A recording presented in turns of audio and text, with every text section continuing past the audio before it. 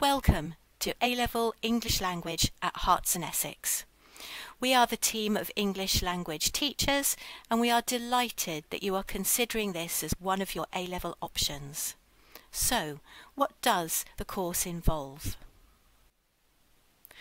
At A-Level, English language is assessed by 80% exam and 20% coursework. The content of the exam papers is outlined here for you. And as you can see, the course deals with very different topics compared to GCSE English language.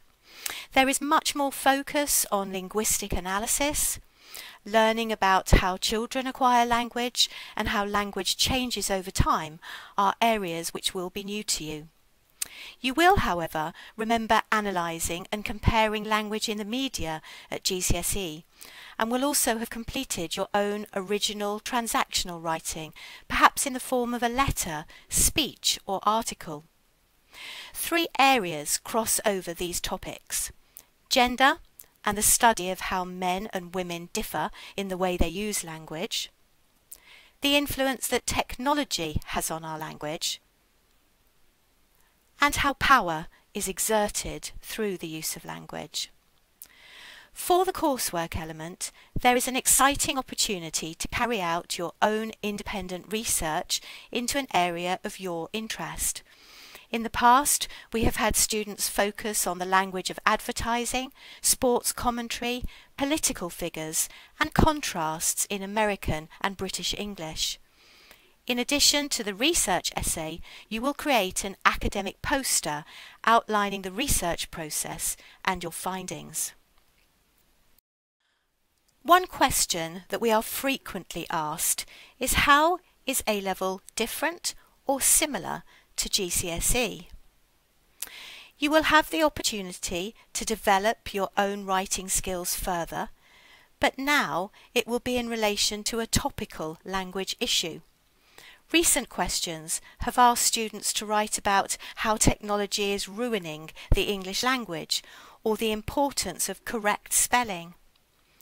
You will still be analysing the language of written text, but with far greater emphasis on technical terms and theories.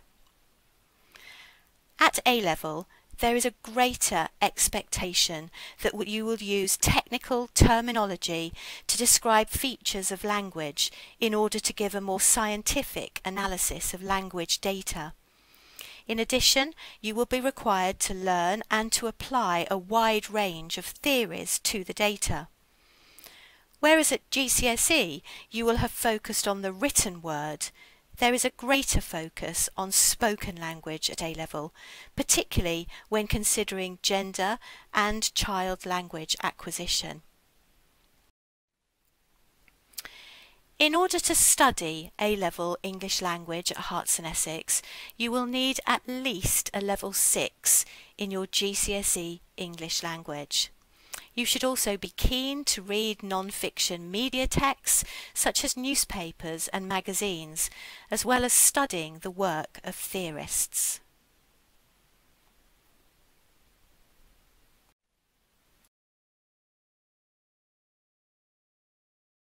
Hello, I am Mrs Raymond and I'm subject leader for English here at Herts and Essex. Hello, I'm Mrs Kerrins and I lead on A-Level English teaching at Herts and Essex.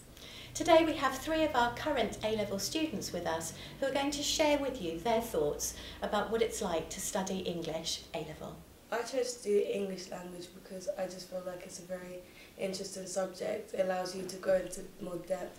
You can pick apart the language and know how to structure your answers, so I think it's really nice. For me, the best thing is probably the coursework because you can do it on whatever you want, so it can be a subject that really interests you. But the most challenging probably is the terminology because it's a bit difficult to wrap your head around, but once you master it you'll be fine and it's a good skill. At GCSE it's a lot more narrower and you only have to focus on things like language analysis, but when you go up to A-Level there's way more to learn, like theories and different topics like child language acquisition and language change, so there's a lot more to take in, but I feel like once you get past the first year then you get the hang of it.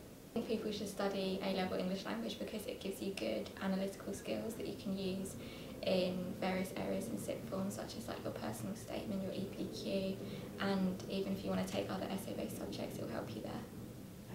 I think it gives you the skill to identify things that you learn in the classroom in real life. Like, for example, child language acquisition, because I have a little cousin.